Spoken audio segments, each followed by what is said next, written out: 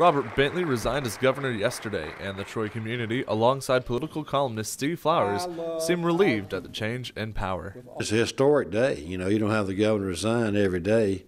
Although in my lifetime I've seen a couple of them, Guy Hunt and Don Sugerman, be convicted of felonies and removed from office. You know, this whole thing has been simmering for over a year, maybe 2 years now, with the relationship with Miss Mason and the sensational stuff coming out. I'm glad he resigned. I think a lot of people knew he was going to resign, and personally, I wish he would have done it over a year ago when all of this came out. You know, he knew he broke the campaign finance laws and misused state funds, and that's what he told the judge yesterday.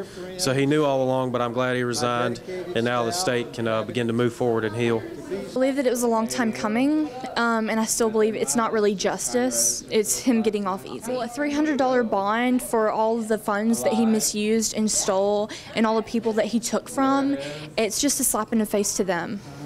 Now the community is moving on and shifting their focus to Governor Ivey and the transition that will ensue.